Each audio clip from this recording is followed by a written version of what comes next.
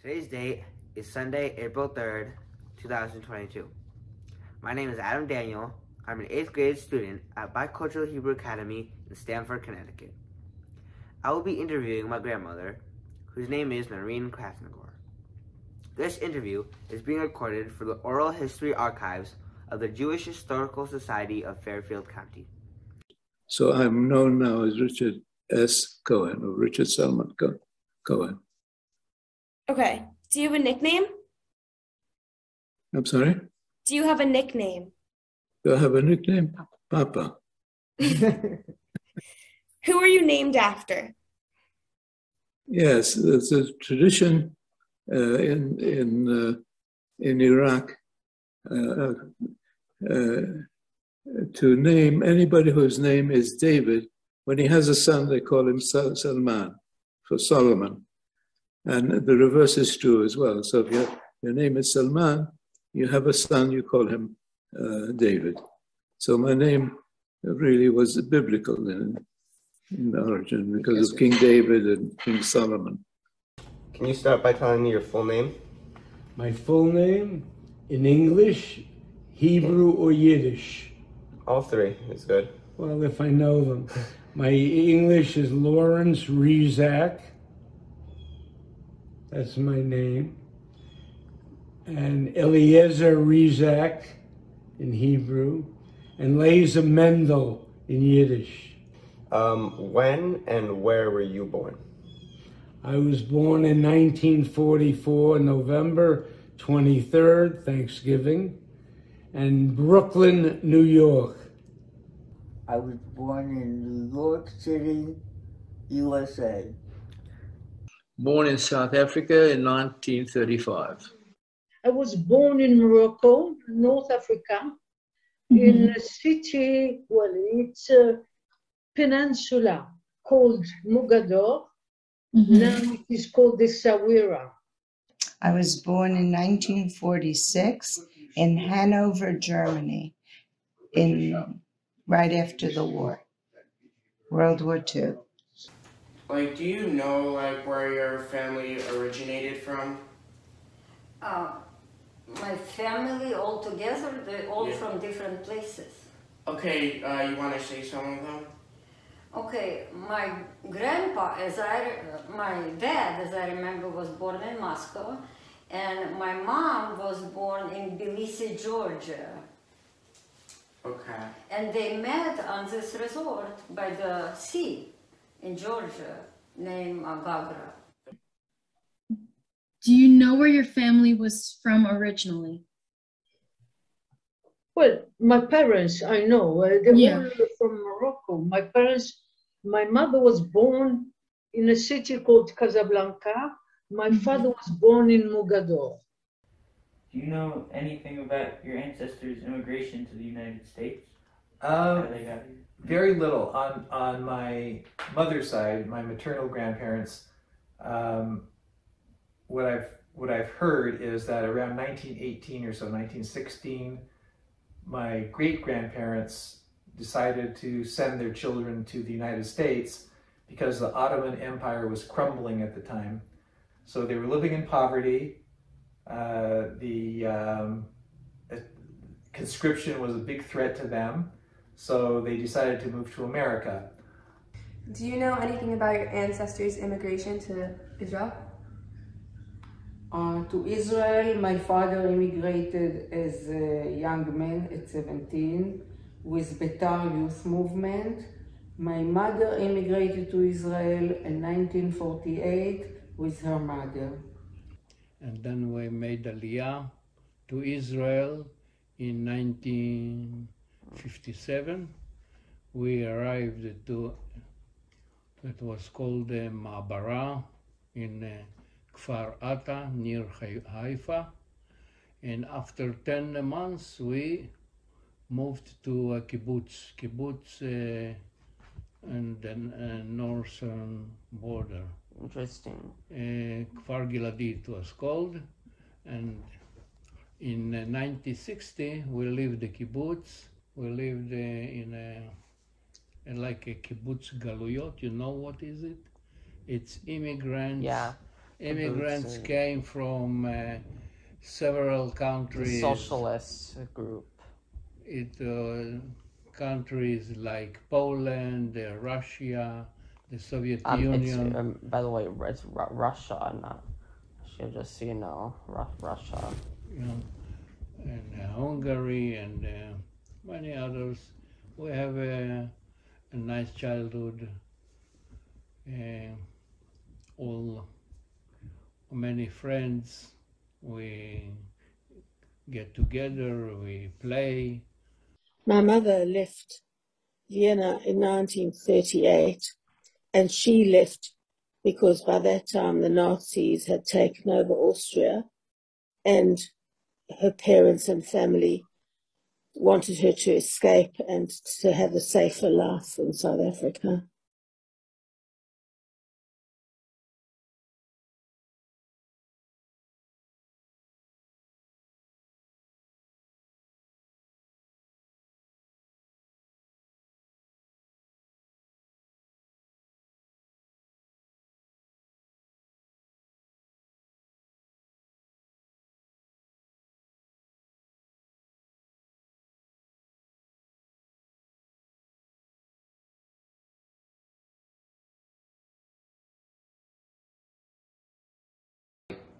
Can you describe in more detail your childhood home, neighbors, friends, and family?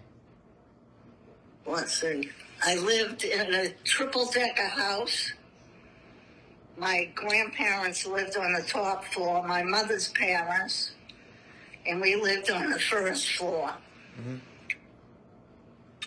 In the third floor, my brother and I used to play and hide. Now I'd like to ask you some questions about your life growing up. Can you describe details about your childhood home, neighbors, friends, and family? I grew up on a farm, and we always had a lot of people there, a lot of cousins, and and I was raised with my father and his sister raised their children together, and my father had 3 girls, and his sister had a boy and a girl, so we brought up like one big family. So, what was it like? You mean back in Kiev? Yeah. Well, I can't lie. I was a very, very happy child here. I had amazing friends, and we would run all the time in our inner backyard. Backyard. Backyard, whatever you call it. It wasn't ours. It was like everyone who lived. The courtyard. Courtyard. Courtyard. Exactly. We would play all kinds of games, and I was a happy child. Ima, to describe the childhood home. אבא, אתה יכול לתאר את הילדות שלך בטהרן ממש בקצרה? הילדות שלי הייתה ילדות מאוד מאושרת בטהרן, חוץ מהוונדליזם של האישים ברחובות. אנחנו, כשהיינו נוסעים לבית הספר וחוזרים, אז לפעמים היינו נפגשים בכל מיני מפגינים שיעים שהיה קצת מפחיד, אבל מעבר לזה, טהרן היא עיר מאוד יפה, ויש הרבה מים ונהרות, וגם...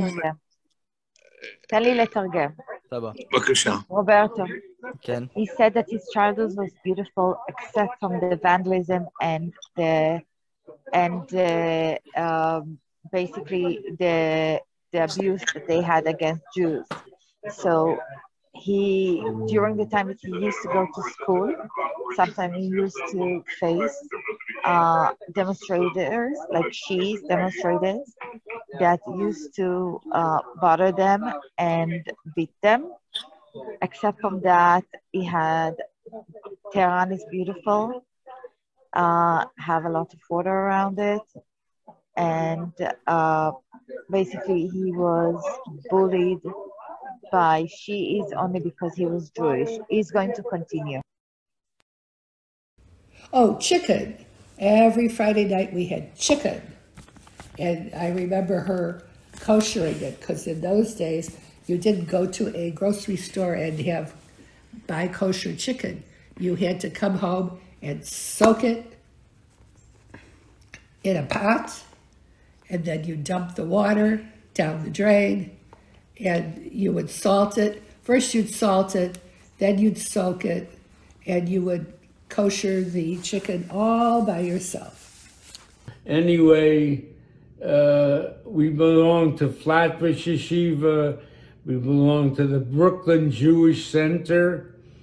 At one point, the Young Israel of Eastern Parkway, the Brooklyn Jewish Center also on Eastern Parkway, and Crown Heights Yeshiva, and Yeshivot. Now, can you please take out the artifact that you brought to talk about today? Yes. I've brought this pair of silver candlesticks. Could you tell me about them? Yes. These silver candlesticks belonged to my husband Ivan's family. And I think that they were brought to South Africa by either his mother's family or his father's family when they moved from Lithuania to South Africa. And so they're very precious to us because it's a family heirloom, really, with a lot of history for our family. So how old are they? I have no real idea, but I would think they're probably from the 1800s. Wow. Late 1800s, I would think. And I would like to ask if you have a physical artifact that you want to talk about. Yes.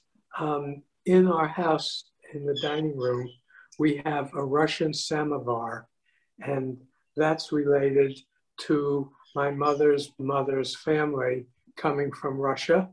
And you have a picture of that samovar, and stamped on the samovar is the border guard for each country. So it starts in Russia and ends up in France, and it goes across Europe. So that's of historical interest. And it was in a prominent place in my mother's parents' house in Brooklyn when I was growing up. And it was from around 1870. When I graduated in 77, I joined the army. I became a medical officer and served as a registered nurse in Shiba Tel HaShomer Medical Center. Who's in this photograph? It's me and my headmaster in school. How old were you? I was 20. So the photograph is from a celebration? Yes, from graduation ceremony. Now you can take out either the artifact or the photograph, and I'll ask a couple questions on it. Okay, well, this is a talit bag that was made in Iraq, in Baghdad, many, many years ago. Probably, do you know how old it is?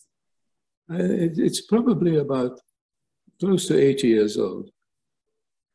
And there were two made identical to each other. One is slightly bigger than the other. And the bigger one belongs to my late father, and the smaller one is mine. So why is this special to your family? Because it's unique. It's one of a kind. And it's made by hand, and it's unusual. You see them in other parts of the Middle East as well. So throughout all of this, how did your parents make a living? The Pineview, they owned the Pineview Hotel, which was founded by my grandfather and expanded by my parents. And it was a prominent Orthodox hotel in the Catskills during the earlier years. Yeah. So is there a specific Jewish holiday that you have very fond memories of from your childhood? Yes, you have a picture of the beautiful, colorful sukkah at Pineview. Yeah. And it was just a very spirited time. You know, it would be reasonably warm, and you were in the sukkah, and people would be singing and being very happy. V'samachta b'chagecha. What was your favorite Jewish holiday, and what was your memories of it? On the high holidays, on Yom Kippur and Rosh Hashanah, all of the stores were closed. Everybody, nobody went to work. You almost felt like you were in Israel or someplace like that, where there was no real non-Jewish world or Gentile world intruding on you. There were probably, I don't know, half a dozen synagogues within walking distance of where I lived. This is where I lived until I was 16, including one that was directly across the street from where we lived. The only real holiday recollection I have was my mother's parents, Seder at my mother's parents' house. And they died when I was pretty young, but I do have strong recollections of having Seders at my grandparents' house. But my favorite holiday was Lag BaOmer, because in the field next to our house, we used to build a big fire, and then put like a doll of a human or something, and we used to call it Hitler, and light it on fire. I think the nicest holiday I remember was Simchas Torah. Well, how did you and your family celebrate it? We all went to a place, it was like Oak Tree Lodge or something, and all the Jewish people got together, and it was just beautiful. Now I want to ask you to pick a Jewish holiday, and can you describe that holiday and like the memories of that holiday and how you and your family celebrated it? So the holiday that I remember most growing up, as we were not a very religious household, was Hanukkah, where we would light the Chanukiah, and the Chanukiah that I used to light, I actually still have. Passover now is on us, right? Mm-hmm. So what we'll do, talk about Passover. Passover was much more difficult than nowadays because we could not buy anything. We had to make all the food for Passover at home before Passover. So all the cooking, all the meat, all the eggs, all the matzah, we baked the matzah at home and we ate it during the 8 days of Passover. And we could not buy anything outside the house, and we could not eat anything outside the house, not even vegetables. My mom prepared all the traditional Sephardic Pesach foods, like buñuelos, fritadas, brown eggs, kwajadu. Kwajadu is like a meat casserole made with matzah and ground meat. Eggplant, stuffed onions, all different delicacies, Sephardic delicacies. And one of my aunts was Ashkenazic, and the highlight of her year was to bring homemade gefilte fish to the seder, which only she ate. She was the only one who ate it. My aunt used to make wonderful kishki, 6 inches long. It was delicious. She used to make gefilte fish. She would grind it by hand. My mother used to grind her gefilte fish by hand too. And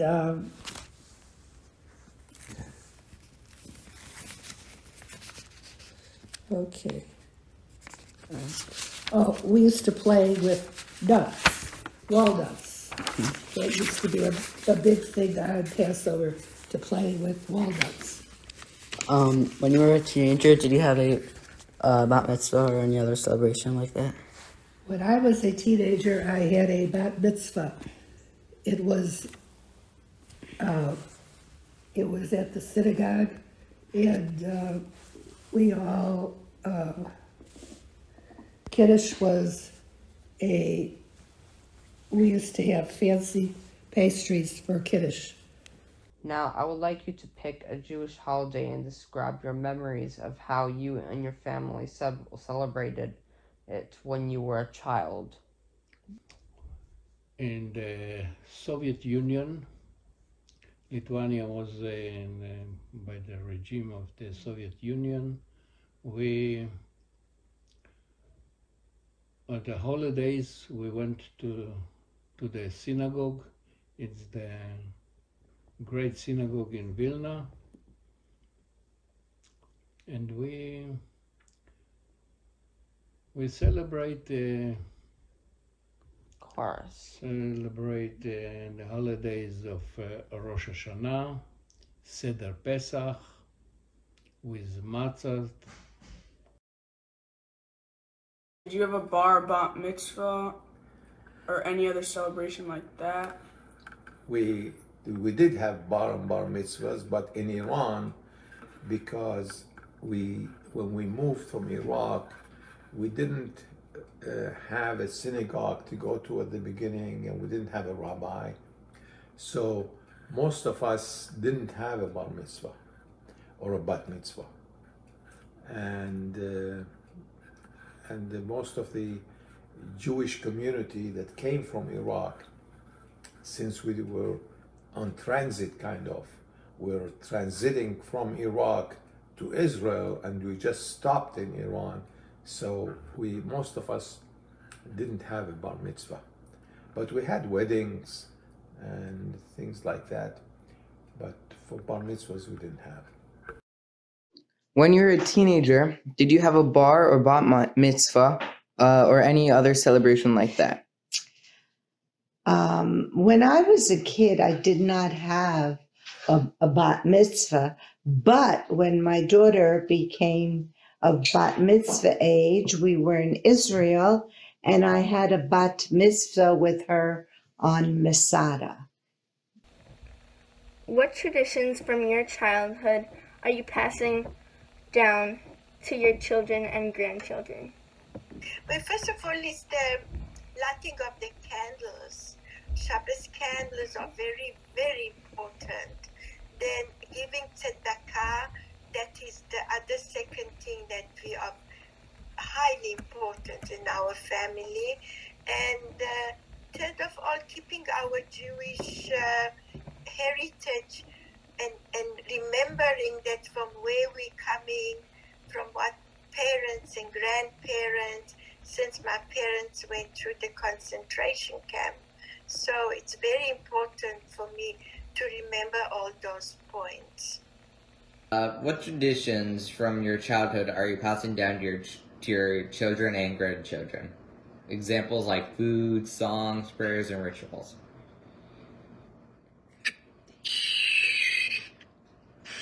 I need a minute to think. Okay. Well, with my children, we used to do the holidays. One of the projects we did make as a family was a sukkah. Oh. And decorated it with popcorn and greeting cards and all kinds of tchotchkes. When you were my age, did you have a favorite radio or television program or movie that you listened or watched to regularly? And what were they? Yes, there was a favorite radio program around 7:30 every night when I was a little boy, and we would listen. I'd listen to it in bed, and it was The Lone Ranger and his sidekick Tonto, and the music was very stirring. It was the William Tell Overture. Nice. Yeah. So great stories about life in the Old West. Where did you go to high school, and what was your favorite subject? I went to DeWitt Clinton High School. That's an all-boys high school in the Bronx. It's quite a far walk from where I lived. And we had 7,000 students in that school. That's a big school. My graduating class was 1,025, which is bigger than most schools altogether. So it was a big school, and it was all boys. And my favorite subject was history. I enjoyed learning history a lot, and of course, and gym was my second favorite subject. Lunch was a good subject too. Did anyone in your family serve in the military? Yes, they did. My father, let you read this. Hang on. I have it right here. The paper? Yes. So it says that your father was in the Army Air Force. He became officer candidate. He went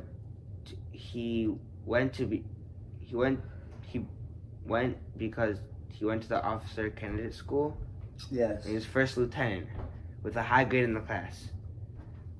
He was assigned a job in the USA in the Deep South, and his job was to train soldiers to get fit physically. He was sent to Virginia and Florida, but couldn't stay there because people of the Deep South didn't want to let Jews rent their houses to Jews. And my parents came back, and your parents came back to New York. Wow. Did anyone in your family serve in the military? If yes, can you tell me more? Did I serve? Or anyone in this family? You? Well, I'm the only one in the family. Well, no, that's not true. I served in the South African military, in the South African Navy, and I served in the Israeli military, in the infantry as a physician. And your father, Eitan, served in the army in Israel. How did you meet Savta, and what was it like starting a life together? So I met Savta when we were both living in a small town outside of Vancouver at the inaugural meeting of the establishment of a Jewish community there.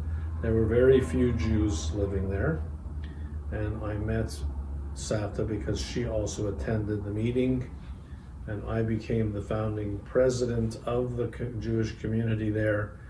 And our early life was very much involved in raising our children and helping to build the establishment of the Jewish community.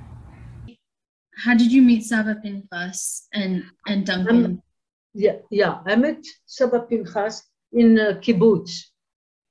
Because when I came to Israel, the Jewish agency, yes, they asked me and my brother, because I came to Israel with my brother and I, and they asked us, would you like to go and live in Tel Aviv or in the kibbutz? I said, well, what can I do in Tel Aviv without language? I said, no, I want to go to the kibbutz to learn Hebrew first, and then from there we see. So we went to the kibbutz, and there I met your grandfather, Saba Pinchas. You know what's a shidduch? No. No, a shidduch is when somebody tells the family of my father that there is a nice woman he should meet, and he should get married to, not meet, get married to. And they tell the family of the woman that there's a nice man we can introduce you to and you get married to. And then these two people see each other once, somewhere, and then they get married. Oh. What kind of work did you do, or do you do now? Did I do? Okay, well, I was recently only a retired lawyer and an artist and someone who fought for Jewish rights and privileges, and especially the Soviet Jews. Do you have any hobbies or special interests? I spend most of my spare time making things out of wood, making furniture, an occasional mancala board. Oh yes. Oh yes. We made a mancala board a few years ago. Yes. Yes. You did. Yes. I would have brought it to show, because I don't have it. It's inside. You should show it. Okay. I'll go get it. Here's a nice Marcel board. It says Sarah and Grandpa 2017. Wow, it's 5 years ago already? There's beads inside of it, but Can I see? that's one of the wood projects. What inventions have amazed you most during your lifetime and why? I think the one that really amazed me was the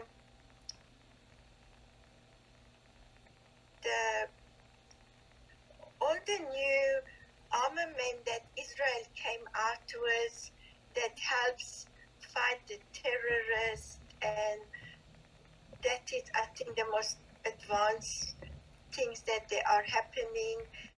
What are you most thankful for? I'm thankful for the love of my parents. I'm thankful for the linkage to their parents, my grandparents, unfortunately not having to be in the Holocaust. And I'm grateful, very grateful for my wife, her family. She's from Baltimore, by the way. And my children, I have 4 children, all of whom went to bicultural day school, and grandchildren. I have 13 grandchildren. One of them is here, Gabriel. And it's a joy. It's a joy to do activities with them. What advice do you have for future generations like me? Like you? Well, you're lucky, as we were, because you're blessed with 2 delightful parents who devote an enormous amount of attention to your needs and have provided you with a wonderful home. You're obviously being well educated, and one day you'll go to college, and at some stage you're going to make a decision as to what you want to do for the rest of your life.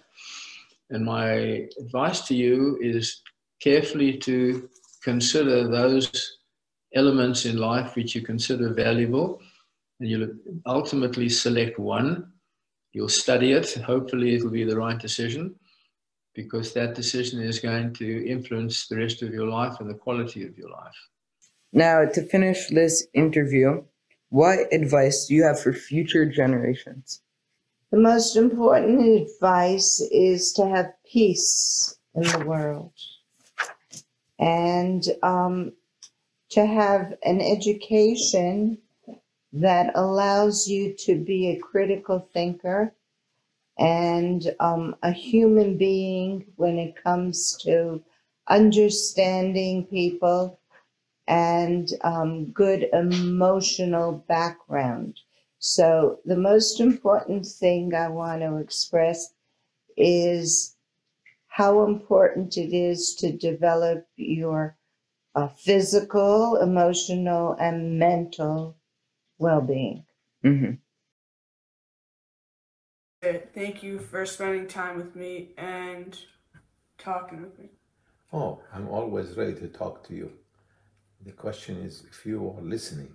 Yeah, I'm listening. Listening, good. Thank you very much. Thank you. Thank you for the interview. What advice do you have for future generations? Good luck to you guys. You're gonna be old like us one day. You live and learn. Wow. Okay, thank you. Thank you for spending time talking to me about your past. We really appreciate it. My pleasure.